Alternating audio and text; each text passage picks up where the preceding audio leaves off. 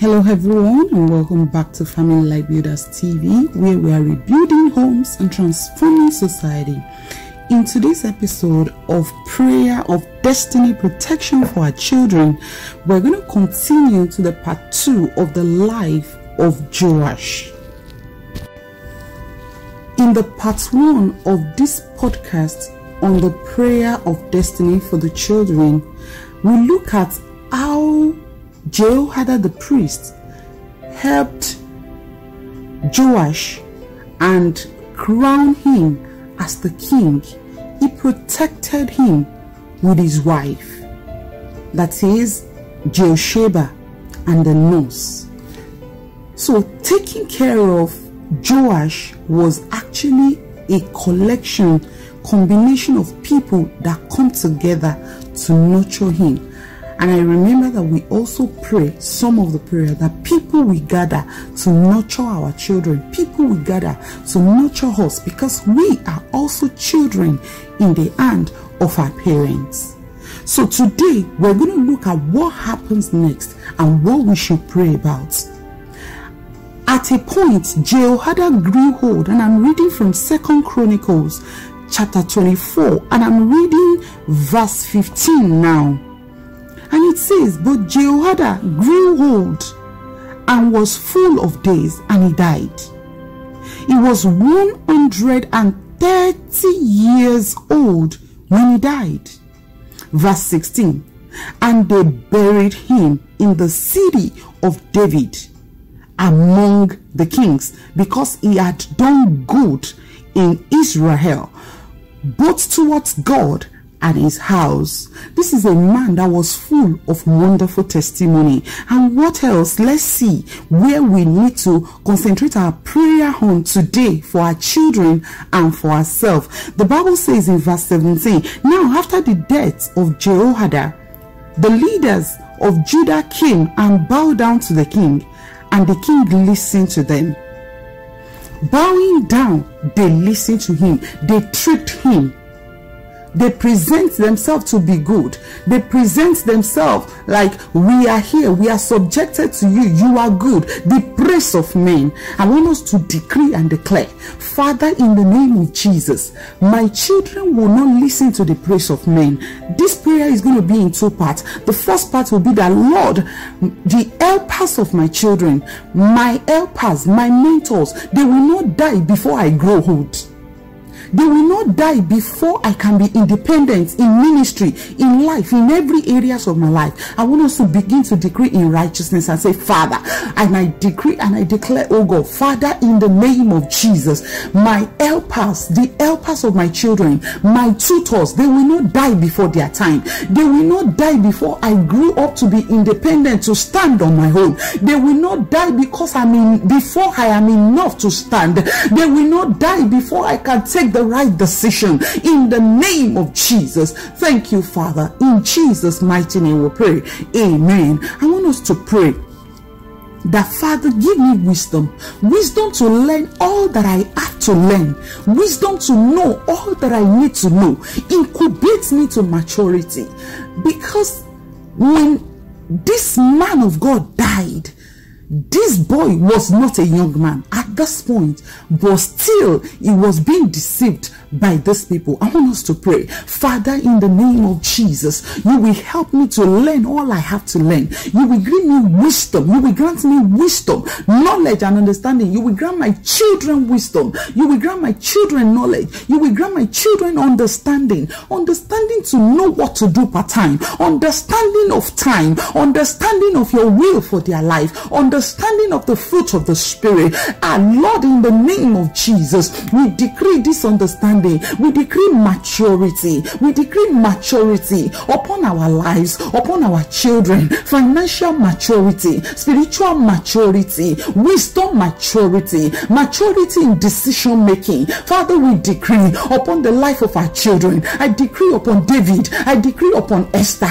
In the name of Jesus, I decree upon my life and destiny, upon upon my children, upon my spiritual children. Oh Lord, I decree spiritual maturity in the name of Jesus. Thank you, blessed Redeemer. In Jesus' mighty name we pray.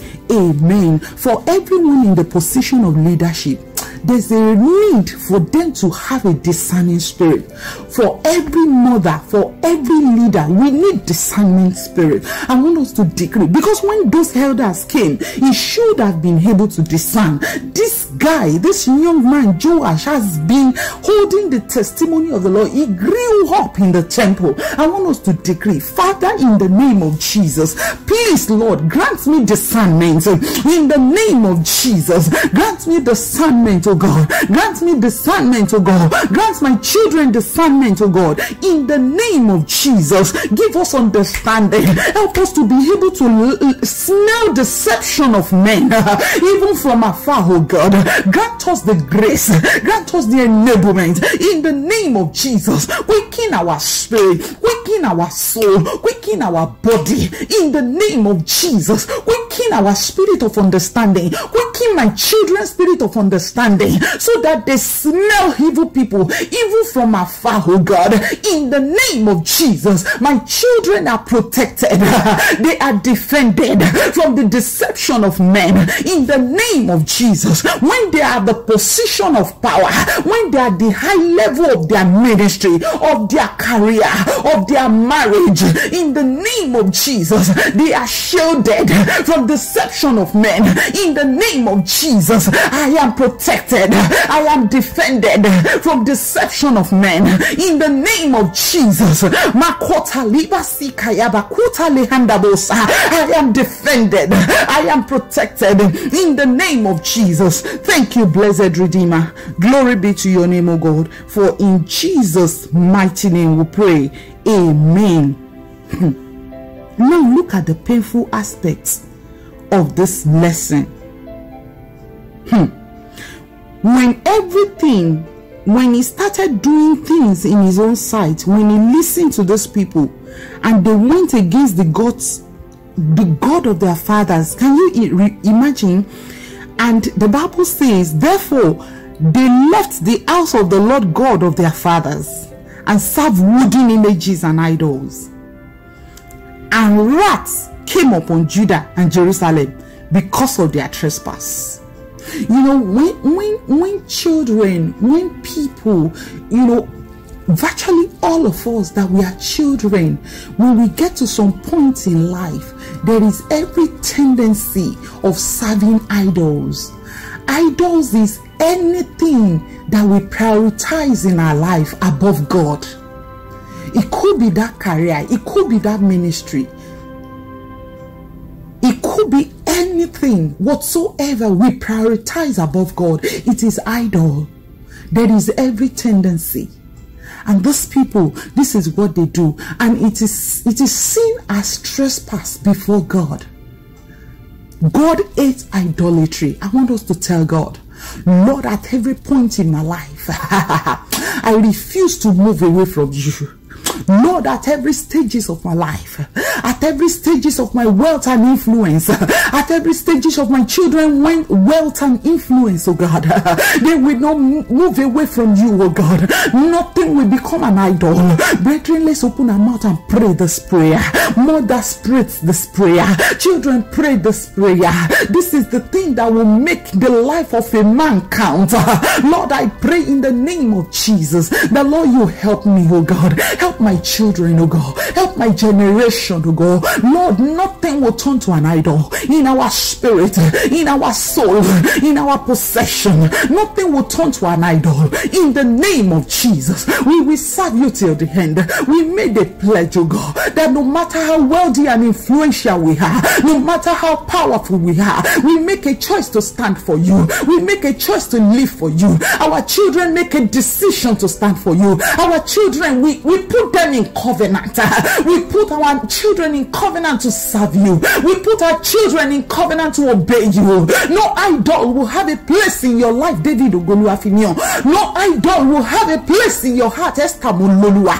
In the name of Jesus, no idol will have a place in my heart. In the name of Jesus, we are shielded and protected. Our heart is shielded with the blood of Jesus.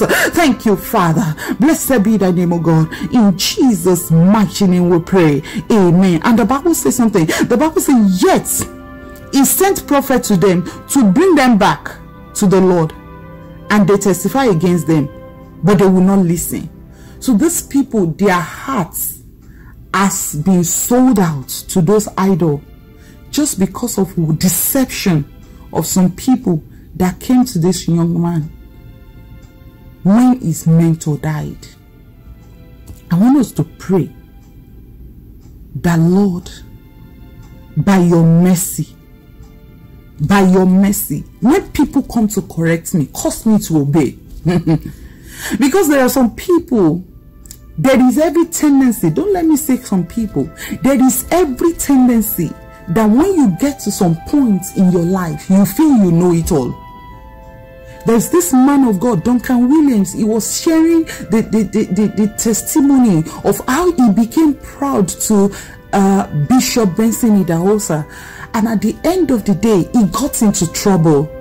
And at a point, he has to repent. And when he repented and went back to Bishop Idahosa, he said he prayed for him. And he remembered this prayer that he said he prayed. He said, Idahosa said, devil, this is between me and my son. Leave his life alone. And what happened? Immediately, all the troubles was silenced. Because accusers stood against him. When we disobey God, when we allow idols in our life, we will not listen to anyone. We will feel we are old enough to make decisions. I want us to pray, Lord, when people speak to me, please help me to obey.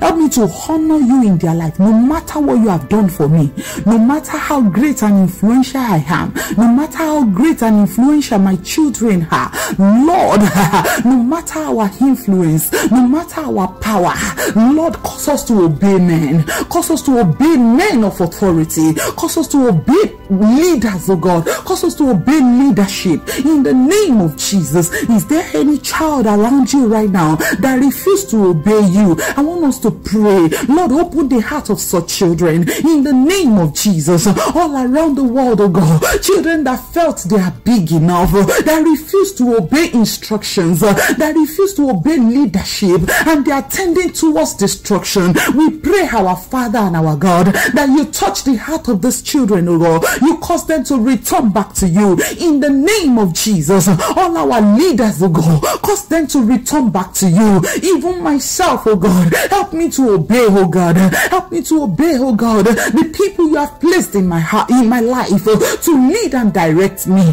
in the name of Jesus. Thank you, Spirit of the living God, for in Jesus' mighty name we pray. Amen. And this is the last prayer. So this is what happened. This young man, when the son of Prophet Jehoiada rose up and said, look, what you are doing is not right. There is a need for you to change. Do you know what he did? The Bible says they conspire against him. They conspire against him, and at the command of the king, they stoned him. I'm reading verse 21. They stoned him in the court of the house of the Lord. Verse 22. Thus Joash the king did not remember the kindness which Jehoiada his father done to him, but he killed his son and he died. But before he died, the Bible says, he says something. He said, the Lord look on it and repay you. There are several people who are being paid for things like this. There are some parents that people have done good to you and you repay them with evil. Of course, this was very quick, because not long after then, through the war of the Assyrian, this young man, the king died. And you know what happened? It was also his own servant that killed him. So the curse actually came to pass immediately over him. But will it continue this way? Could it be that if this young man have not done this, could it be that this wouldn't have happened to him? I want us to pray and tell God, Father, please, every form of evil that my generation have done, that is waiting for me, or that I have done, that will wait for my children, Father, let the blood of Jesus cancel it today. In the name of Jesus, please don't let my children do evil to their helpers. Please don't let me do evil to my helpers. In the name of Jesus, I want us to decree and tell God, please, Father, don't let me do evil to my helpers. Don't let me do evil to the children of my helpers. Don't let me do evil to anyone. Don't let evil have a hold in my heart. Don't let evil have a hold in my heart. Oh Lord, I pray, don't let evil have a hold in the heart of my children. In the name of Jesus, let righteousness be established in the life of my children. Let righteousness be established in my own life, oh God, in the name of Jesus. And any form of evil that my generation, my forefathers, my parents, that they have done, that might be waiting for me, Lord, by the blood of Jesus, I cancel it today in the name of Jesus. I cancel it today in the name of Jesus, and I ask for mercy, that mercy prevail over every judgment. The blood of Jesus speak for me. The blood of Jesus speak for you, David Ogoluwafimio. The blood of Jesus speak for you, Esther Bololua. In the name of Jesus, thank you, blessed Redeemer. Glory be to your name, O God. For we pray in Jesus' name. Amen. As we have decreed, so shall it be in the name of Jesus. Thank you so much for joining me again. Till I come your way again, keep transforming, because transformation is one step at a time. And when you change, keep getting better, because things work when we work it. Thank you, and bye for now.